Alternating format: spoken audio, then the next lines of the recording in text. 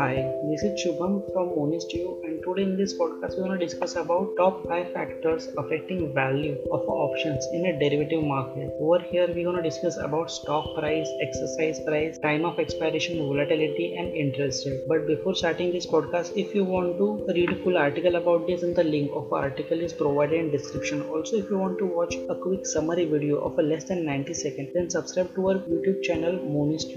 Now let's discuss what are these options. So options are financial derivatives that give buyer the right but not the obligation to buy or sell an underlying asset at an agreed upon price at pre-decided date. Call options and put options form the basis of a wide range of option strategies designed for hedging or generating income or speculation. Although there are many opportunities to profit with options, investors should carefully weigh the risk of this option also. Now let's discuss the top 5 factors affecting the value of these options in a derivative markets. The first one is the stock price. The value of a particular option depends upon the movement in the price of a stock. Rise in the stock price causes the increase in the premium of a call options, while a decrease in the premium of a put option. On the other hand, if the price of an underlying falls, the premium of a call option decreases while that of a put option increases. Consider a call option. If you want to own an option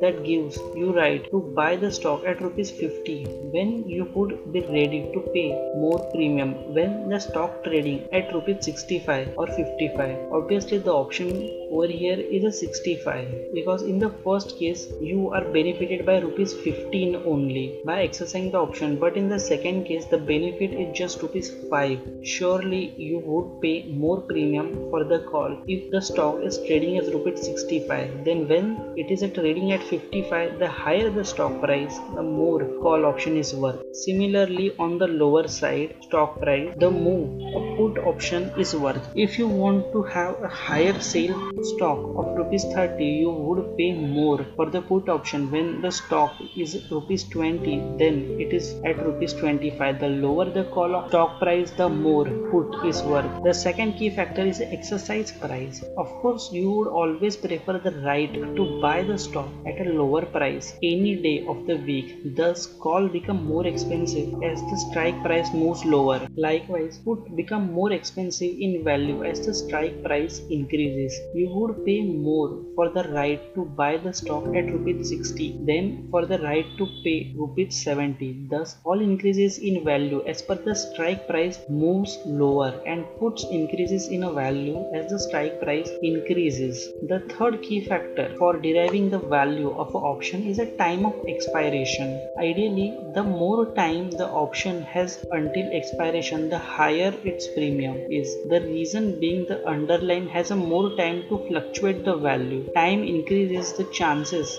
that at some time the option will move in the money and become a profitable for the buyer and risky for the seller, and hence seller will charge increased premium. The option time value goes on declining as the option approaches to the expiration because of a time remaining goes on decreasing as well. The fourth key factor for deciding the price of an option is the volatility of a stock price. There is an increased price risk associated with a volatile market, and hence the cost of getting insurance through option is also higher. The same reason being the option is more likely to move in the money in a volatile market and become profitable for the buyers. Seller who try to avoid losses bear more risk in such kind of volatile market and hence require higher premium. Thus, it is possible that the 3 months option premium is higher in volatile markets as compared to the 5 months of a stable market. The fifth key important factor is the interest rate. When interest rate increases, the call option price increases while the put option price decreases. Let's look at the logic behind this. Let's say you are interested in buying a stock which sells at rupees at 10 per share. You buy 1000 shares at rupees 10 each with a total investment of rupees 10,000. Instead of directly buying the stock, you could also have purchased a call option selling for only rupees 1, making the total investment of rupees 1 into 1000, that is rupees 1000. If you choose to buy the call option instead of underlying stock directly, you would have used remaining rupees 9,000 to on some interest. The higher the interest rate, the higher your interest income would be. This makes the call option more attractive and expensive. For put option, the opposite holds true. That is, the higher the interest rate, the lower the put option price. This is because if interest rates are higher, you will have to hold the asset for a longer period of time to deliver it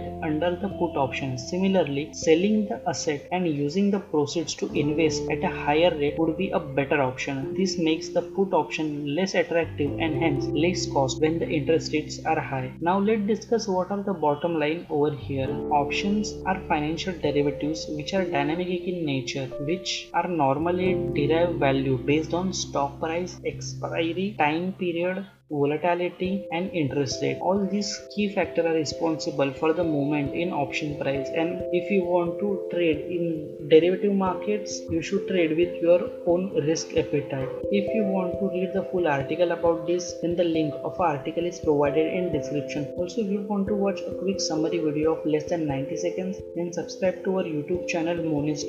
Thank you guys for joining with us for this podcast. Over here, Shubham from Monist signing off.